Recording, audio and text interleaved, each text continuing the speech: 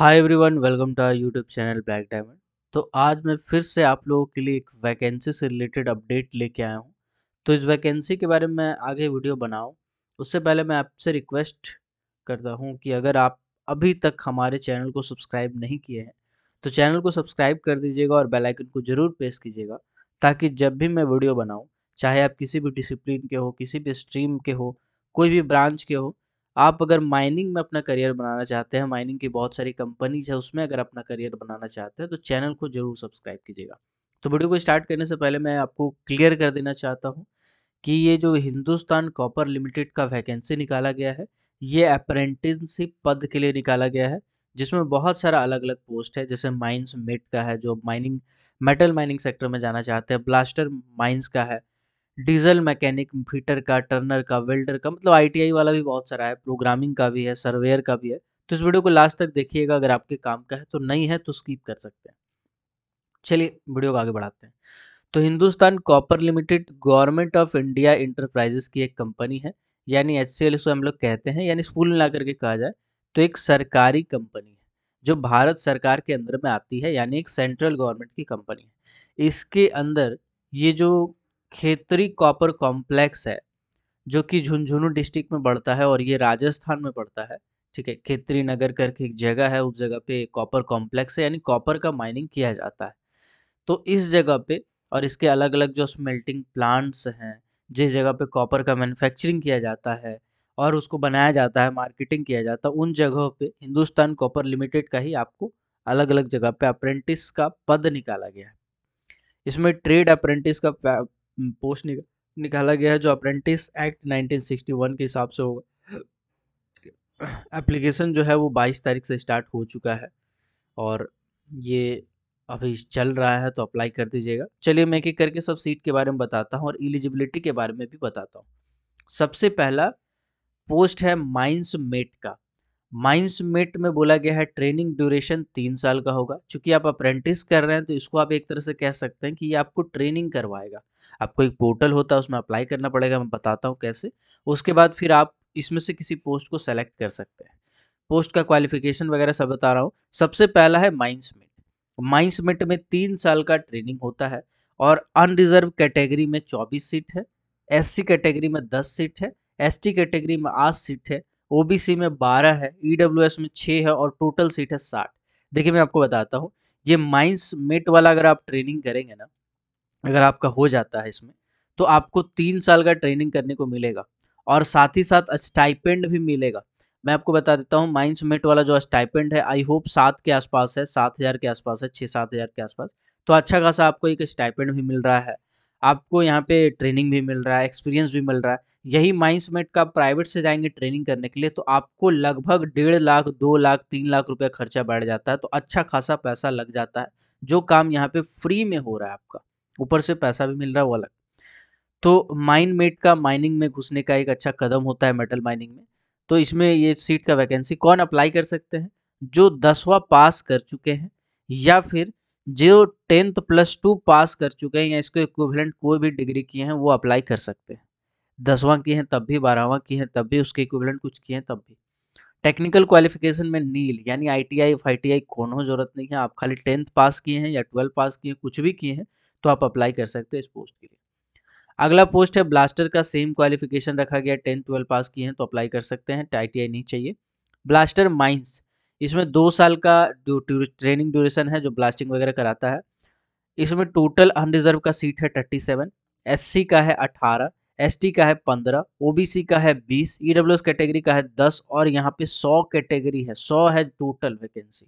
तो बहुत अच्छा, बहुत तगड़ा, बहुत जबरदस्त वैकेंसी निकाला गया है ब्लास्टर इन माइंस अप्रेंटिस पद के लिए। तो ये आप अप्लाई कर सकते हैं। यहाँ पे 100 है, यहाँ पे 60 है। ये दोनों का तो काफ़ी डिमांड रहता है, ये हॉट्स में चलता है, माइनमेट का और ब्लास्टर का। चलिए अब आगे बढ़ते हैं। बाकी अब जो पोस्ट है उसमें ज़्यादातर आईटीआई वाले हैं, मैं दिखा देता हूँ। सर्वेयर का भी आगे है, मैं बताता हूँ। डीजल मैकेनिक, 2 साल का आपका ट्रेनिंग ड्यूरेशन रहेगा। टोटल सीट इसमें 10 है, जिसमें अनरिजर्व कैटेगरी का 4 है, एससी का 1 है, एसटी का 2 है, ओबीसी का 2 है, एक आपका ईडब्ल्यूएस कैटेगरी का है। अब फीटर की बात करें तो 1 साल का टोटल ट्रेनिंग ड्यूरेशन है। टोटल सीट 30 है, जिसमें जनरल का आपका 13 है, बाकी आप कैटेगरी के हिसाब से देख लीजिएगा। वेल्डर गैस एंड इलेक्ट्रिक का बात करें तो 1 साल का आपका ट्रेनिंग ड्यूरेशन है, 10 साल का आपका एक्सपीरियंस, 10 सीट है, सॉरी 10 सीट है अनरिजर्व कैटेगरी में, टोटल सीट है 25 सीट, ठीक है। तो ये जितना भी आईटीआई वाला मैं बता रहा हूँ, ठीक है, जितना भी आईटीआई वाला पोस्ट है सबको मैं एक बार बता देता हूँ। इलेक्ट्रीशियन का निकला है 1 साल ड्यूरेशन का, टोटल सीट 40 है। इलेक्ट्रॉनिक्स एंड मैकेनिक्स का बात करें 1 साल ड्यूरेशन का, टोटल सीट 6 है। ड्राफ्टमैन सिविल का बात करें तो 1 साल का आपका ट्रेनिंग ड्यूरेशन है, 2 सीट है टोटल। ड्राफ्टमैन मैकेनिकल का भी निकाला गया है, 1 साल का ट्रेनिंग ड्यूरेशन है, 3 सीट है total. Computer operating and programming assistant का 1 साल का निकाला गया है, टोटल 2 सीट है इसमें। सर्वेयर का, ये भी काफ़ी डिमांड में रहता है भाई साहब, सर्वेयर का। सर्वेयर का भी इसमें बोला गया है कि 1 साल ट्रेनिंग ड्यूरेशन है, टोटल सीट आपका 5 है। फिर रेफ्रिजरेशन एंड एयर कंट्रोल में बोला गया है, एयर कंडीशनिंग में 1 साल का है, टोटल 2 सीट है। कुल मिलाकर के 290 सीट का वैकेंसी अप्रेंटिस वाला निकाला गया, जो बहुत ही ज़बरदस्त वैकेंसी है। अब जितना भी मैंने ट्रेड वाला नाम बताया, जस्ट अ सेकेंड मैं आपको दिखाता हूँ, जितना भी मैंने ट्रेड वाला नाम बताया वो सभी ट्रेड वाले में आईटीआई इट मैंडेटरी। जैसे diesel mechanic, fitter, Turner, welder, electrician, electronics, draughtsman mechanical, computer operating, surveyor, इन सभी चीज़ों में आप अगर 10th किए हैं या 12 किए हैं, 10th या 12 किए हैं, इसके बाद इन सभी चीज़ों में आप आईटीआई किए हैं। आईटीआई 2 टाइप का होता है, एक होता है एनसीबीटी जो कि नेशनल से ऑथोराइज रहता है, और एक होता है एससीबीटी जो स्टेट से ऑथोराइज रहता है, ठीक है। तो आप इन दोनों में से किसी में भी अगर आईटीआई किए हैं उस पर्टिकुलर ट्रेड में, जैसे आप फॉर एग्जांपल इलेक्ट्रीशियन का भरना चाहते हैं तो आप इलेक्ट्रीशियन ट्रेड में आईटीआई किए हो। आप अगर computer operator and programming assistant का भरना चाहते हैं तो इस पर्टिकुलर ट्रेड में आप आईटीआई किए हो। अगर आप फीटर का भरना चाहते हैं तो फीटर ट्रेड में आईटीआई किए हो। ऐसा नहीं कि आप फीटर ट्रेड में आईटीआई किए हैं और आप देखें सीट किसी में ज़्यादा है तो आप भर दिए उसका, वो और नहीं चलेगा। आपका उस पर्टिकुलर फील्ड में आईटीआई होना चाहिए। तो देखिए यहाँ पे थोड़ा सा कंपटीशन इसलिए कम होता है क्योंकि एचसीएल हिंदुस्तान कॉपर लिमिटेड के बारे में जब अप्रेंटिस वाला निकलता है तो बहुत ज़्यादा लोगों को नहीं पता होता है। अगर आप आईटीआई वाले हैं या आपके जान पहचान में कोई भी आईटीआई वाला है तो उनको ये वीडियो जरूर शेयर कीजिएगा, हो सकता है आपका एक शेयर उनका करियर बना दे। और अगर आप आईटीआई वाले ही हैं तो अपने दोस्तों के साथ जरूर शेयर कीजिएगा ताकि ज़्यादा से ज़्यादा लोगों तक ऐसा वीडियोस फैल सके।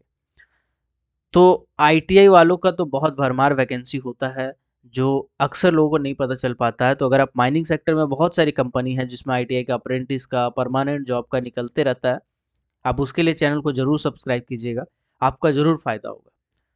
तो ये सब पोस्ट था, ट्रेनिंग ड्यूरेशन था। स्टाइपेंड के बारे में देखिए मैं आपको मोटा मोटी बता देता हूँ। आईटीआई वाले हैं 7,000 रुपया मिलेगा, माइनिंग मेट वाले हैं 7,000 मिलेगा, माइनिंग प्लास्टर वाला है 7,000 मिलेगा। ये 7,000 रुपया अभी बेसिकली मिल रहा है, ठीक है। अप्रेंटिस एक्ट 1961 के हिसाब से पहले ये कम था, 3,3500 के आसपास था, बट अब बढ़ा दिया गया है, 2020 से ये पैसा बढ़ गया है। तो अब वही वाला नया वाला नियम एप्लीकेबल होगा, तो 7,000 आपको मिलेगा। रहना खाना वो सब का कंपनी के पास अगर हॉस्टल फैसिलिटी है तो दे सकती है, नहीं तो ऐसा आप निर्भर नहीं है उसके ऊपर, आपको खुद से रहना खाना पड़ेगा। और जो लोकेशन दिया गया है क्षेत्रीय, जो कि राजस्थान में पड़ता है, कॉपर कॉम्प्लेक्स, इसी जगह पे या इसी के ऑफिसेस में आपको दिया जाएगा, ठीक है। चलिए कैसे अप्लाई करना है फटाफट देख लेते हैं।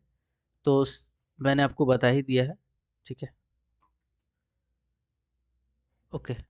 चलिए एक और चीज़ यहाँ पे समझिएगा, बोला गया है कि candidate posing higher qualification such as diploma B cell equivalent cell not be considered. यानी अगर आप डिप्लोमा उप्लोमा कर लिए हैं तो आपका ये हायर क्वालिफिकेशन को वेटेज नहीं मिलेगा। आपका 10th को ही वेटेज दिया जाएगा, 12 को ही वेटेज दिया जाएगा, या फिर जो आईटीआई है उसी को वेटेज दिया जाएगा। इससे ऊपर का क्वालिफिकेशन का कोई मतलब नहीं बनता है।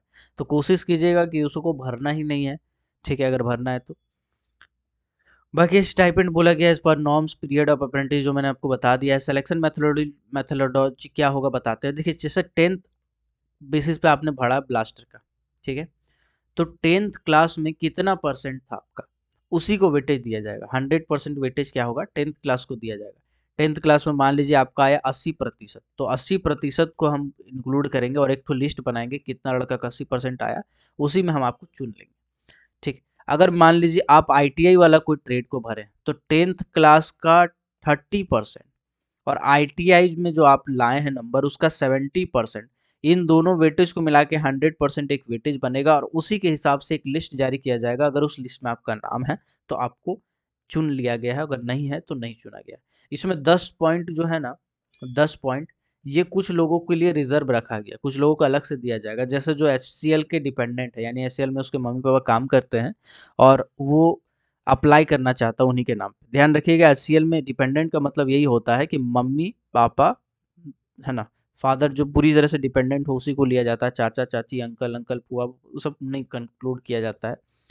तो 10 पॉइंट उनके लिए रिजर्व रखा जाएगा, तो उनको, और या जो उसके आसपास में रहते हैं, PAP है, प्रोजेक्ट अफेक्टेड पीपल हैं, तो उनके लिए रिजर्व रखा जाता है। फिजिकल स्टैंडर्ड में बोला गया है कि नॉर्मल होता है यार, फिजिकल मेडिकल टेस्ट तो होता है, ठीक है, कंपनी में।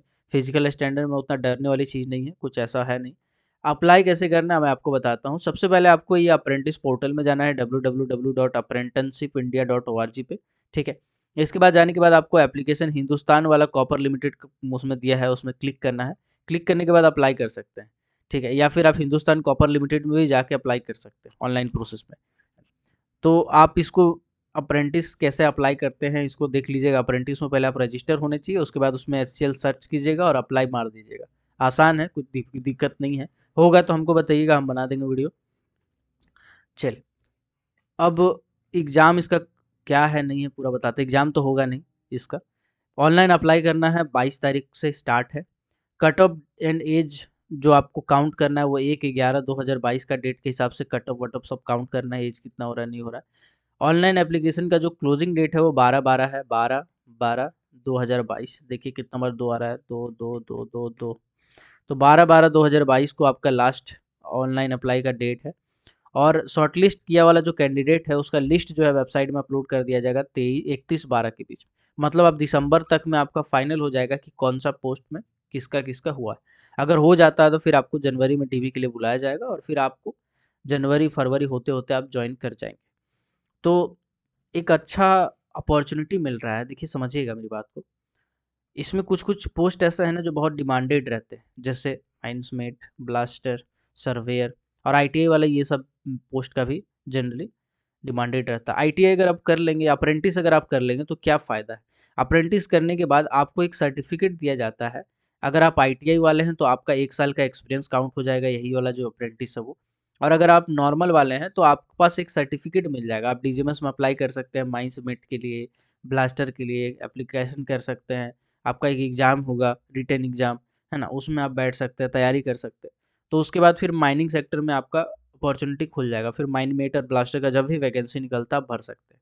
तो इसके लिए काफ़ी पैसा खर्चा करना पड़ता है, जो कि आपको मुफ्त में मिल रहा है, ऊपर से पैसा भी मिल रहा है, तो आप ज़रूर कीजिएगा। चलिए मिलते हैं अगले वीडियो में। आई होप ये वीडियो आपके काम का होगा। अपने दोस्तों के साथ ज़रूर शेयर कीजिएगा और अगर अभी तक आपने इस चैनल को सब्सक्राइब नहीं किया है तो रिक्वेस्ट है आपसे ज़रूर सब्सक्राइब कीजिएगा। मिलते हैं अगले किसी और वीडियो में, तब तक के लिए keep watching, keep supporting, till then जय हिंद।